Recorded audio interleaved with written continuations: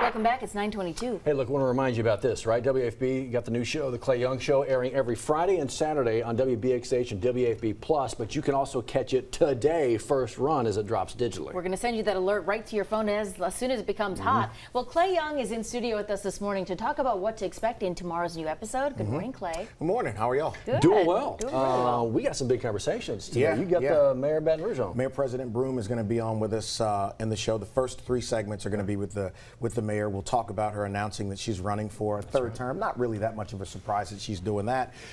We will talk about public safety in Baton Rouge, and yes, I am going to ask her about the recent news with the Brave Cave, and then we'll talk about the economy of Baton Rouge.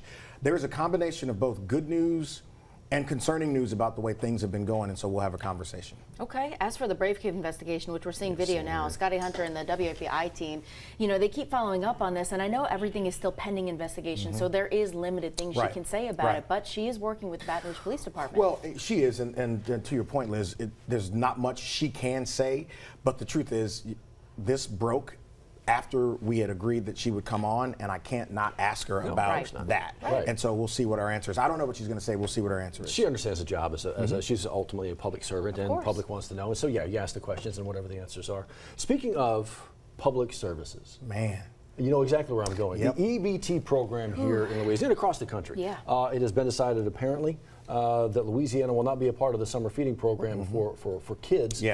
What is the rationale behind it? I know, like, you're going to be talking a bit deeper about it. What's the rationale? So I've got some people with the city. I've got some folks who are in education. I've got a person who's a food activist who understands the value of nutrition with kids, especially in disinvested communities. I don't understand the rationale. It isn't because the price tag is too big. It is a fraction of the DCFS budget. It is something that is very needed because there are a lot of kids, when they're in the summer, they don't get 3 meals. And so schools not only provide nutrition for their bodies and their minds, it's a sense of, we know they're going to eat. During the summer, you don't know. So we're going to talk about why the program is so valuable, and there'll be a few bites at this apple to understand why. Now, there is a House bill by Representative Jason Hughes out of New Orleans that is going to compel Louisiana to take the dollars. And I have it on good authority that there is bipartisan support for that. Really? Now, you say bipartisan, enough to get through any kind of veto possibly that the governor would throw around? Here's the thing. Without saying what or how, there is some belief that they want to walk this back. Because you can't make rational justification of why you wouldn't do this. Well, Clay, you've got, what, 7-figure digit with children who would not be getting those meals during the summertime. We constantly top the list with children and senior food insecurity in the state. We've got great organizations like the Baton Rouge Food Bank and a number of organizations trying to feed them, but without this critical program, that's going to be tough. Just so people understand, it's $3.5 million. Again, the DCFS budget is $902 million. As you said. Think about those numbers. Right, exactly. So I just want people to understand, when you say it's not a political thing, it really is about a smart move for Louisiana. You would say.